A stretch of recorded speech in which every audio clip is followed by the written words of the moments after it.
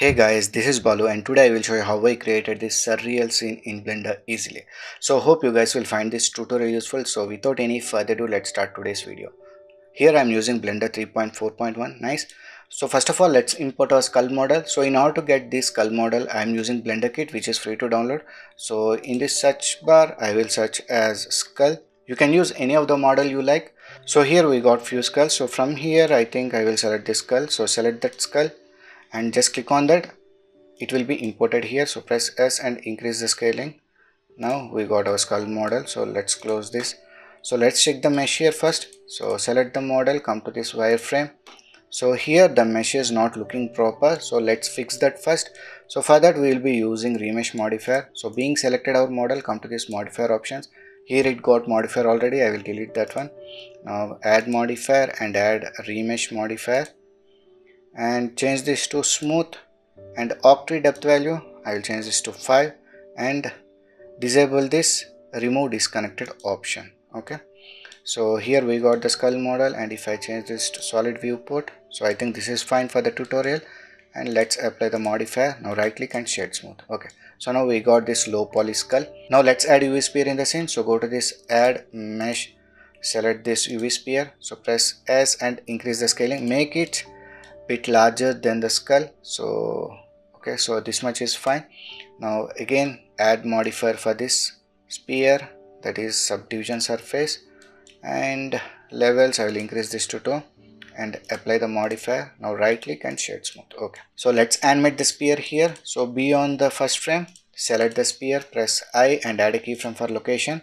Now move to, I think 180 frames is enough, and let's bring the sphere so that it covers the skull completely.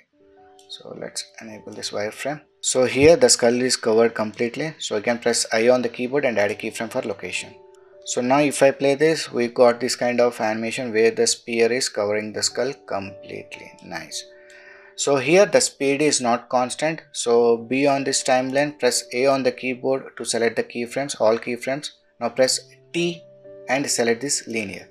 Now the speed will be constant. Fine. So let's uncheck or disable this extra vision. Now select the skull model, come to this modifier options, add modifier and add boolean modifier. So let it be difference in object, select the sphere. Okay, so now if I play this, let's hide out this sphere. You can see the skull is getting disappeared wherever this sphere is touching. Okay, so this is what we required. And if we observe, this is not looking good, this is looking flat, right? So let's make it a bit interesting. So select the UV sphere, bring it back, select the sphere, come to this modifier options, add modifier and add displace modifier. Now click on this texture properties, new texture, and type change it to clouds. So now we got this kind of distortion on the sphere. Now come to this properties, come to this modifier options, and strength I will reduce this to 0.35. So I think this much is fine. Now let's check the starting point. So I think we need to move this a bit so that it is not touching plus I. Okay, so now if I hide this, you can see the disappearing of the skull is not even, and this is looking good. So now let's work on particle system. Before moving on to particle system, we need to apply dynamic paint for the skull and the sphere. So if I select the sphere and if I apply particle system here, so if I move on to this particle system and click on this plus icon, so now if I play this, you can see the particles are getting emitted throughout the mesh. So here we don't want that to happen. We want that particles to be emitted only from the tip of the skull. So for that reason we will be using dynamic paint to achieve that. So I will show you how to do that. So let's remove this particle system, bring back our sphere. So now select the sphere, come to this physics property, add dynamic paint. So type let it be canvas, add canvas and enable this anti-aliasing. So frame start and end 1 to 250 is fine. Surface type change it to weight, and this much is enough. Now select this sphere, add dynamic paint, but type change it to brush. So here skull will be canvas, UV sphere will be brush. So add brush. So paint change it to mesh volume and proximity. Okay, and distance I will reduce this to 0.5. I will explain what this distance value is. So now if I select this and if I move on to this weight paint, you can see nothing is happening because we have not assigned vertex to this output. So here you can say we need to assign vertex group here. So let's move on to this object mode. Now select the skull, come to this object data properties, simply click on this vertex group plus icon. So I will rename this as points. Okay, so after that come to this physics property, scroll down to this output, and in vertex group select the group which we have created. I will select that points. Okay, so now if I select the skull and if I move on to this weight paint mode, now you can see the influence here, and the distance indicates the influence from total influence to non-influencing area.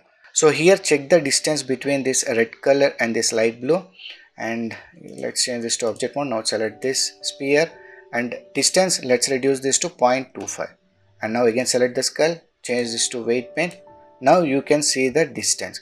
So here we want only this much of portion in order to use for particle system. So if I hide this, you can say we don't want this red portion and we don't want this blue portion. We want only green portion for particles. So now in order to extract only this portion, green portion, we need to use mask modifier. So come to this modifier options. First change this to object mode. Now before applying mask modifier onto the skull, we need to duplicate the skull. So select the skull, Shift D, right click. Okay. So now for this skull we will be applying the mask, right? So let's rename this as mask. Okay. So let's hide out this skull. Now only select this mask. Now come to this modifier of properties, add modifier and add mask. So in vertex group we need to select the group which we have created. Now you can see we got only that much of portion. Now we can apply particle system onto this area. Now being selected this one, come to this particle properties, so particle system, click on this plus icon. So now if I play this, you can say we are getting particles emitted, but here we are finding some glitch here. So here you can observe these particles are falling down. First we need to fix that. So scroll down, come to this source option, emit from, change this to volume and enable this use modifier stack. So simply enable that. Now it is got fixed. So we need these particles to be emitting from 1 to 150 frames only. So at 150 frame this sphere will be covering completely, right? So let me show you. So if I select this sphere, you can see at 180th frame the sphere will be covering the skull completely. So till these frames only we want the particles to be emitted. So later we don't want that particles. So let's do that. So select this mask, come to this emission properties. So particle start frame is 1, end frame I will change this to 180. So lifetime I will give it 200. So now if I play this, we got the particles, but these particles are falling down, so we don't want this to be happening. So select this particle system, scroll down, come to the field weight and gravity, make it to 0. So now if I play this, you can see the particles are not falling down and this is fine. So now in the place of particles we want butterflies. So here I am using a few butterfly models from Sketchfab. Download link in the description if you want to use the same. Those are animated ones. So here I will be using that. So let's import those models. So I think okay, this got the animation. Let's see whether the animation will be staying throughout the timeline. No, so the animation is stopping at 24th frame. So we want this animation to be throughout the timeline. So for that, let's change this to graph editor. Let's bring it here. Let's disable this here. Now you can see we got these keyframes, right? So press A on the keyboard to select all the keyframes and Shift E and make it cyclic. So now we will have that animation throughout the timeline. Okay. So you can see we will get the animation throughout the timeline. So for this also we want the animation. So select the rig. So here we got the rig, right? Select the rig.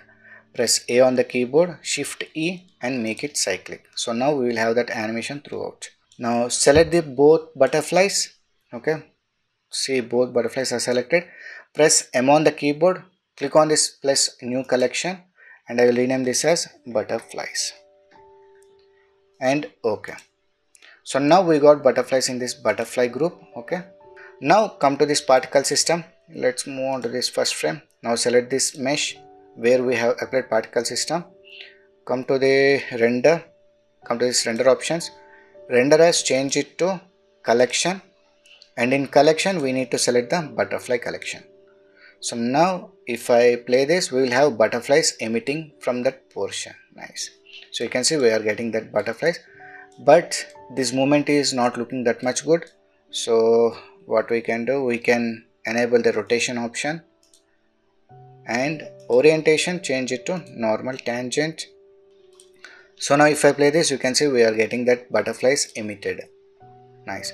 So let's add force field. So go to this add, come to this force field and add turbulence. So select the turbulence here. So let's place the turbulence, increase the scaling, and come to the strength options. I will increase the strength to 5, and I think this much is fine. So now enable this main skull. So here we got the main skull, right? And this sphere, we don't want that to be visible in render. So we don't want this to be visible in viewport or in render. So we can hide it in viewport and click on this camera icon to disable in renders also. Okay. So now let's bake the simulation. So select the particles, scroll down, come to this catchy option, and here you can see this is grayed out because I haven't saved the file. So first save the file. So Control S. So now you can see we got an option to bake here. So before baking this, if you want to increase the count, you can do that. So I will change the count. So select this mesh where we have applied particle system. Come to this particle properties. So number, I will increase this to 5, or else let's increase this to 8000. Okay. So after that, just click on this bake button. So if you want to reduce the scaling, so if I play this, you can see the scaling is not looking that much high. So if you want to increase or decrease the scaling, you can increase or decrease the scaling here. So if I change this to 0.06, the scaling will be high, and scale randomness I will leave to 0.5 only. Okay. So once this is done, come to this catchy option and click on this bake. So now if I play this, you can see we got those butterflies getting emitted from the skull. So after that, add materials, add a ground plane, and add objects whichever you like to make this scene look better. So in this way we can create this kind of surreal scenes in Blender easily. So hope you guys have learned something new from this tutorial. If you have learned anything new, please like, share and subscribe my channel to support me. So we'll meet in the next video. Until then, signing off. Take care. Bye.